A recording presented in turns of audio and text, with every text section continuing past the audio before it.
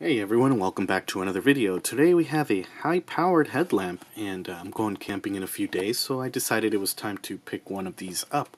And I already have a headlamp, but since my dad started coming along with us, I felt it was time to get my own. That way I give this one to him. But it is a rechargeable LED headlamp, single bulb, and you can adjust it just by pulling this little lens here, and you push the button and changes intensities and whatnot.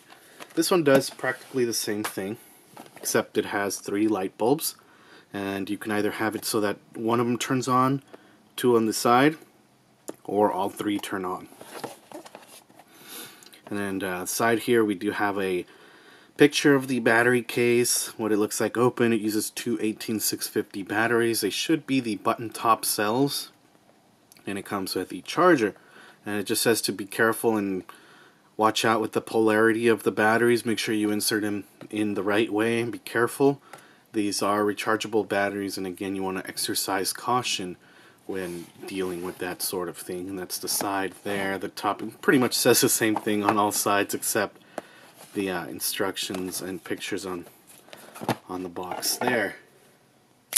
So let's go ahead and get this open. There we go.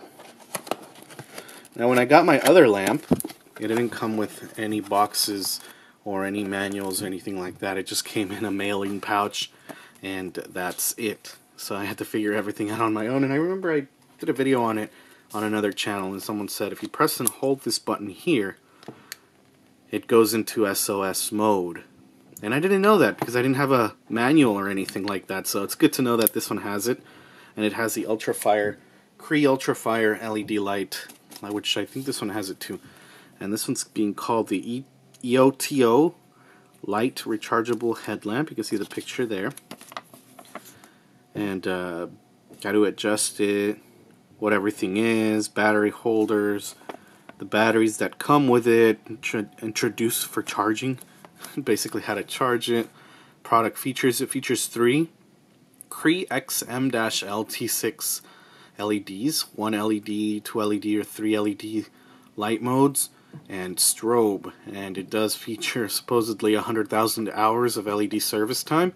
I believe it because it's a Cree LED. Those are pretty good. And aluminum alloy and plastic is a build construction. Battery specs right here: 5 to 6 hours of charge time, and 3.7 volts, 18650s. Little safety features for the batteries and how to operate them and whatnot. And some tips here if you're interested in reading these. You can go ahead and pause. It does have a service email down here. You can email them if you want. If there's any problems you're having or want to get a copy of this manual if you don't have one and whatnot. But that's the manual there. Next up, we do have a USB cable here to what looks like a little barrel plug. I don't know the size of this one. Let me check the manual here. It might say product features. There you go, USB cable, but it doesn't say the size. And then next up we have the wall plug, similar to the USB, except this one is a wall plug. And the little light there. I wouldn't really trust this one because I've seen that if you do plug this charger up, there's no reverse power function, so you're essentially powering this little light there, and the power's going from the battery to the plug, and from the plug to the battery, so I wouldn't trust it at all. I have my own that I like to use. And then next up, we have the main attraction. We have the LED light. And here's what this looks like. You can see there it's got a nice big light in the middle there. And no, you can't unscrew the... Oh yeah, you can. You can unscrew the cap there so you can get into the lens and nice and clean. If you want to add a filter on there, I think you can. But it's nice to see you can take this off so that you can clean it, because I've used these in the past and they get dirty, especially when we go on dirt trails at night to get to our fishing spot. They do get dirty. There we go. And that's what that looks like. Kind of big, protruding, but that's okay. Everybody has one of these, or at least something similar at our campsite, so you look kind of quirky, and everybody else does too. And then you can see up here on top you got the power button. The batteries are flat, or either they're not in there. And you can see the cable there going through the back to the power pack. And the power pack, there is batteries in there. I can feel them. This is rubber, and it's supposed to be waterproof, but I don't trust it. They're good enough for what we want them for, and they are in there, but you can see they're in a wrapper, so they don't get used. So I'm gonna go ahead and open this. Now, I just opened it with my knife. Don't ever do that. I'm crazy. I don't really care if anything happens, and don't ever open these with a knife. I just did it off camera so that you wouldn't see it and think it's cool to do or whatnot. But let's go ahead and put these in. Positives on the bottom, negatives on top, like so. So we'll see if they have any charge on them. If not, I have the other ones charged and ready to go. So I'll have that like that. Oh, nice. They do have a battery. And then, like I said, you push it once, you get that center light. Push it twice, you get the two on the side. Push it again, you get all three lights. And I'll show you what this looks like when we're at the campsite, so don't worry. You'll be able to see what it looks like in action. And you push it again, and it does flashing. I'm going to stop that just in case there's anybody watching that suffers from epilepsy. And we'll see if you press and hold down, it does the SOS.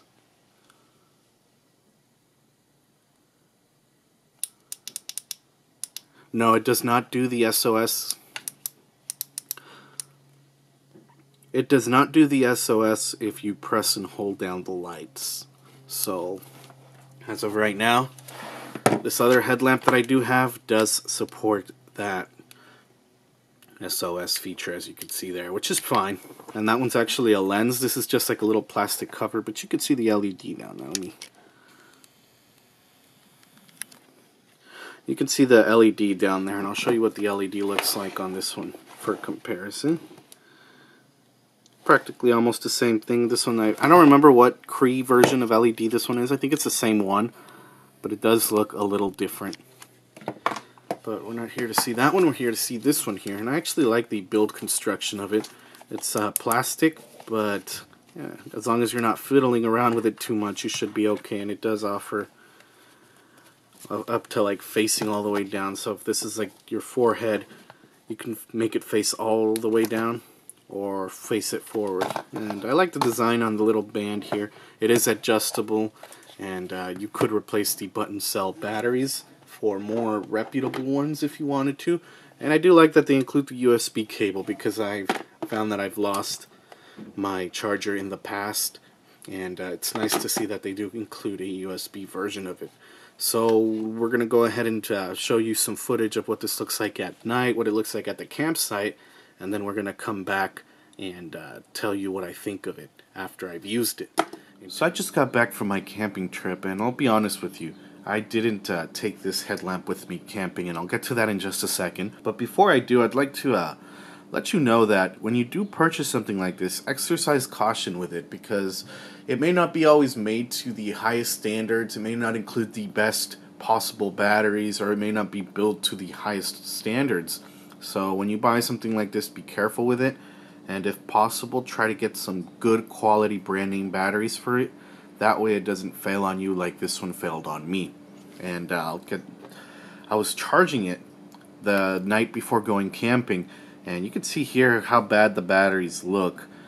And if you look at the top, yeah, you can see the one on the right there is a little corroded. It did start leaking something all over. I tried to figure out what it was. I think they said it was leaking lithium or something like that. I don't remember what it was leaking, but it was leaking something. And I didn't want to take something with me like this that was a potential danger. And considering the campsite we were staying at is extremely hot, the last thing I want is something like this being exposed to high levels of heat and exploding, blowing up, or catching fire while we're down in the river getting wet. Now, because these did leak, or at least one of the batteries leaked, it did corrode the inside of the battery compartment, which I'm going to show you right now.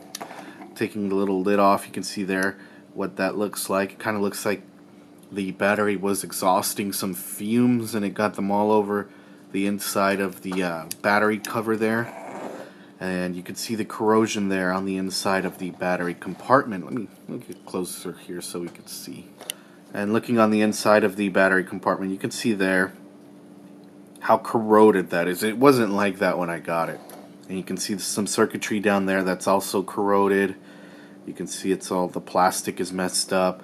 The contacts are corroded there. So you can see why I didn't want to trust something like this during the camping trip, because the batteries may have blown up on me or caught fire or something like that. For right now, what I'm going to be doing is just returning this and getting my money back, and perhaps maybe in the future I'll pick up another one of the same kind and do a review on that and give it a fair chance. But for now, like I said, I'll be returning this one, getting my money back, and uploading this video so I can let you know if you're interested in getting something like this, to exercise caution, especially with the batteries, because they're not always the best batteries.